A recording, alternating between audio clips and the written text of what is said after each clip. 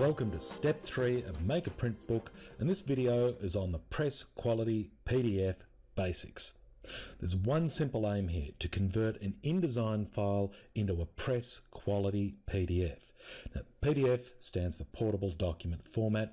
You should be familiar with them from using them regularly on your computer. It's easy to make them in Microsoft Word, but the quality, the default quality, is not press quality.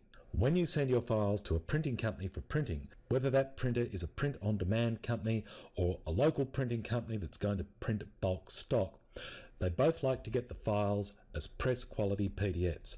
One file for the cover and one file for all the pages in the book. So let's see how we're going to make a press quality PDF in this InDesign file.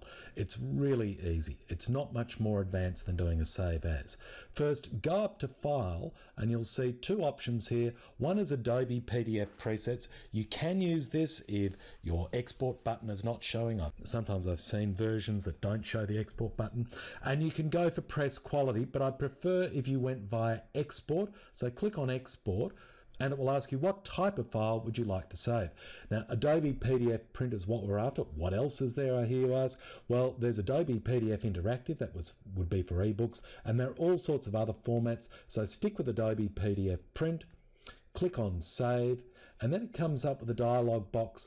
This one I've already used press quality, so it's already gone to press quality, but you can see all the options there. Funnily enough, high quality print isn't the one to go with. That's for printing high quality photographs, but for print books, use press quality.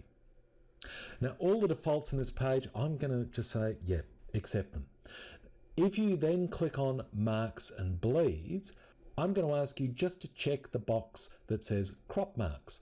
Now, having said that, most print-on-demand printers don't want you to check this, but this is just to show you what's involved. And then we go down the bottom right and click Export, and we're just about done. Give it a few moments for the press quality PDF to be made, and then go to your folder where it should be, and there's the press quality PDF.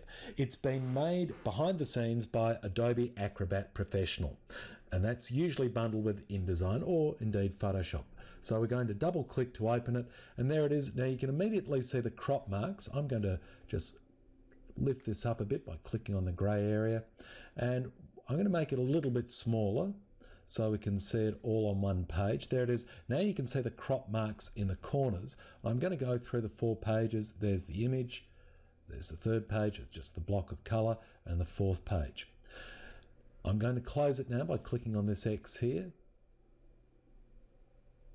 And there you can see Adobe Acrobat X Pro. Okay, I'm going to close that. Then I'm going to go back to Adobe Basics, InDesign. Sometimes when you click to close, it does say, do you want to save what you've done? Just click yes, and you're finished.